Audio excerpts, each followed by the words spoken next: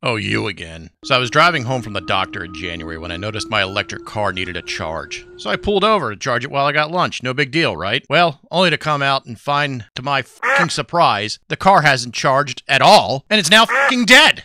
Lousy electric car! So as I hiked the rest of the way home in sub-zero temperatures, I realized that I'm slowly dying of hypothermia. Well, fuck! I lived a shit life, and the only joy remaining is knowing my wife will have to deal with the stupid electric car I left in front of the strip club. Suck it!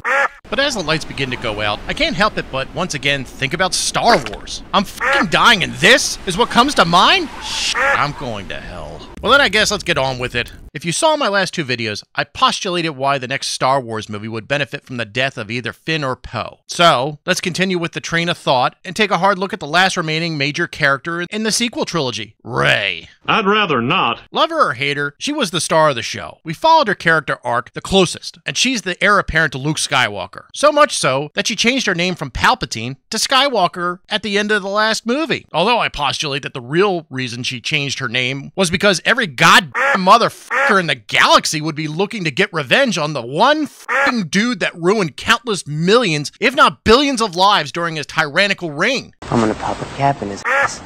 Would you blame her for changing her name? It's like if I left Germany and moved to Poland in 1946 and introduced myself as, hey, I'm Steve Hitler. I don't mind the name, that was my grandfather. I'm good, and you can trust me. Okay, this went dark fast. Let's get back to the reason for the video. I think we all know, but if not, Disney has announced that the next Star Wars movie will feature Rey yet again as the main character of the movie. The weird thing is that they're almost acting like she wasn't the star of the previous three movies. Are you seriously trying to make the point that either Poe or Finn had more screen time than Rey? Get the f*** out of here with that nonsense. Female Luke Skywalker was 100% the star of the last three movies. It felt like you barely saw Finn in the last movie, and Poe was missing for about an hour in The Force Awakens. Maybe what they mean is that this time, the movie only has Rey and no other actors whatsoever. Perhaps Rey will get marooned on a planet and only have her lightsaber to talk to. It'll be like that 2000 flick Castaway with Tom Hanks. She can name her lightsaber Meg because the Farce is female, and then anytime she gets mad at it, it's just, shut up, Meg. But whatever. Disney has also selected Sharmeen Obaid-Chinoy to direct the next Star Wars movie. Good luck f***ing saying that 3 times in a row. Also, great, someone that doesn't know jack or shit about Star Wars. Jack left town. Ignoring her man-hating comments, Obaid-Chinoy was very thrilled about the project and said that it's about time we had a woman come forward to shape a story in a galaxy far, far away. Folks, Rey was the goddamn star of 3 movies. How the f can we make it more female? Well, I don't think we've had a Jedi go through menopause yet. Maybe that could be it. Okay, Rey gets hot flashes and then grows a beard.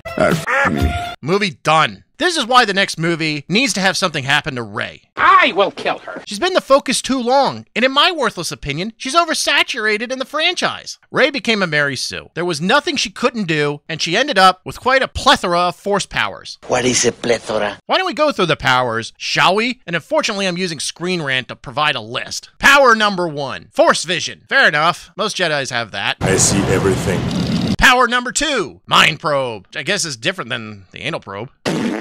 Power number 3, Mind Trick. And you'll drop your weapon? And I'll drop my weapon. Sorry, she confused me with a Jedi mind trick. Power number 4, Telekinesis. Yeah, okay. Doesn't that, like, come standard with the Force? How the f else are you gonna pick up your lightsaber? I don't think they're grapplers in Star Wars. Power number 5, Force Jump. Okay, here's where we're at the end of Luke Skywalker's powers. But wait, Rey has more. Power number 6, Force Skype. In the original prequel movies, both Jedi and Sith could sense when someone strong with the Force was near, but f***ing hell, The Last Jedi showed that they could make long-distance phone calls.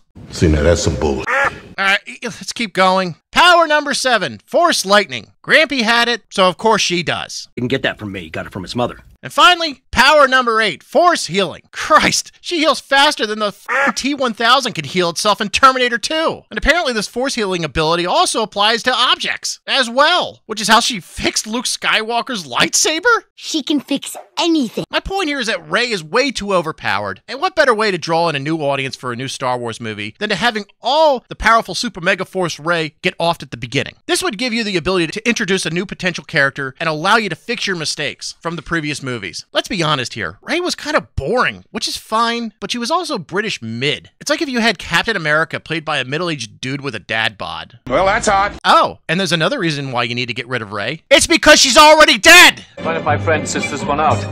She's just dead. Yes! I am saying that Daisy Ridley did indeed the bed. Sounds far-fetched? Well, hear me out, kind internet people. After the rise of Skywalker, what in the fuck happened to Daisy Ridley? It's not like the rise of Skywalker wasn't a huge success. The movie grossed over $1 billion, unlike some other recent Disney releases. Daisy was the darling of Disney. So what the hell happened to her? It's like she dropped off the face of the earth. Well, to answer this question, let's first take a look at her credits on IMDb, specifically right after the release of The Rise of Skywalker. The next 3 out of the 4 credits were voice-only work, with the exception being Chaos Walking. And I don't even know where to start with this stupid fucking movie. Chaos Walking has so much crappy CGI in it that Daisy really doesn't even look like herself at first glance. But it is her, so I'm thinking to myself, well, there goes your theory. However, fear not, as Chaos Walking was actually filmed back in 2017. The problem with this flick is that it tested so poor that it was pushed back from its original 2019 release and ultimately dumped in early 2021. This movie only grossed $27.1 million against a $100 to $120 million budget. So the only work that she did was voiceover work. I'm starting to think she might be dead. I'm glad she's dead. I mean, with Chaos Walking having been filmed before The Rise of Skywalker, and her only other credits are voice work, what the hell happened to Daisy Ridley? I mean, did she get hit by a car? Did she die in a plane crash? Hopefully she wasn't a big fan of Boeing. Did she get the virus? Did she suit up and fight in the Ukraine war?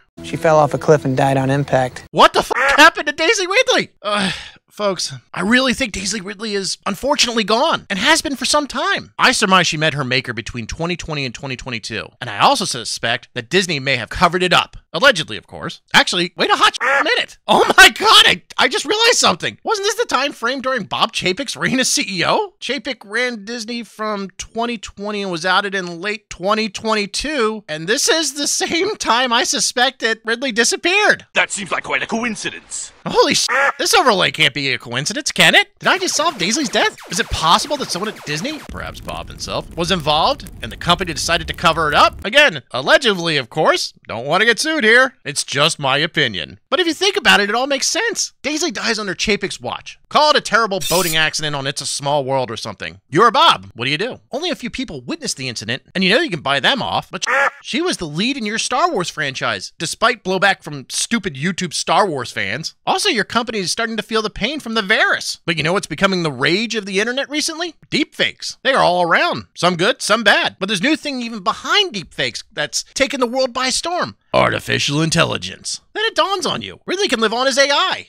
AI means artificial intelligence. But there's a problem. The AI-generated content you've seen still looks rather stale and not very believable. But honestly, who are you kidding? Have you not seen the Star Wars movies? You could replace Ridley with a plank of wood and no one would notice. Either way, if you're Bob, you devise a plan for your maniacal cover-up. You realize it has to be gradual. Disney seems to be having problems lately with controversy, so we have to break this down into steps to avoid attracting any negative attention. Here they are. Step 1. You know you have some time with the pandemic, and you still have some content with Ridley in it, even though it's on the shelf. Release it now to avert observation. See? She's still here. She's still acting. Step 2. You work on the voice side first. AI voices are the easiest to replicate, so you write out the content, upload it to an AI voice generator, and boom! You've bought yourself more time for the full release. Step number 3, AI beta test. You've got Ridley as an AI, so you begin to introduce her to the public, but do it in a fashion that no one would look too deep. And that's what they f***ing did in a movie called The Bubble! Rest in peace, Daisy Ridley, because your new AI persona, Raybot, will take it from here. The Bubble is a forgettable flick where it follows a cast and crew attempting to shoot a sequel while in quarantine. Raybot only has a small part in the movie. And guess what? She's a f***ing artificial intelligence in the movie! That's right, you've got Raybot here, and she is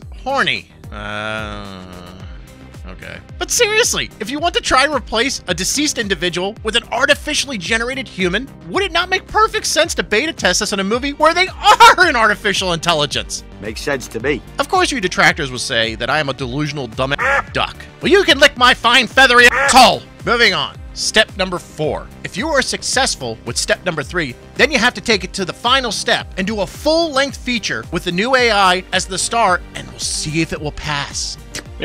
Close enough. So what movie does this cabal of shady executives put together to try this? Well, how about a Raybot movie called, get this, Sometimes I Think About dying. That's right, Raybot is in a movie where she likes to think about how she would fucking die. You can't make this up. What better way to provide cover for an AI movie than to have one that thinks about dying? It gives a perfect distraction if you're caught. You just backtrack and say it was a tribute to the late Daisy Ridley, because maybe she actually ended herself IRL. And that's it. Daisy Ridley is no longer among the living.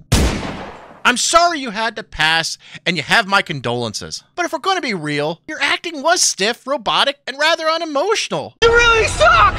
And it plays right into the sinister, evil Disney executives to use you as a full ex machina approach for your artificial replacement. Raybot doesn't need to eat or sleep, and Raybot won't get herself into trouble, unlike other living celebrities, like our darling Rachel Zegler. So in closing, I'd like to say, dear Raybot, I truly hope your AI handlers treat your virtual spirit well, and hopefully if your body is ever discovered, we can close the book on your story. But I am sorry to say that with money still needed to be made, the abuses Raybot will suffer are sadly inexcusable, unacceptable, and just unfortunate. The only bright side is that the acting will improve. Hey, thank you for watching. We hope you understand this is just satire, and we have a good time doing it. If what you saw here made you happy, please hit the like and subscribe button. And if you didn't like what you saw here, please hit the like and subscribe button, because it'd make me happy. Thanks for watching. Now please, just leave me alone.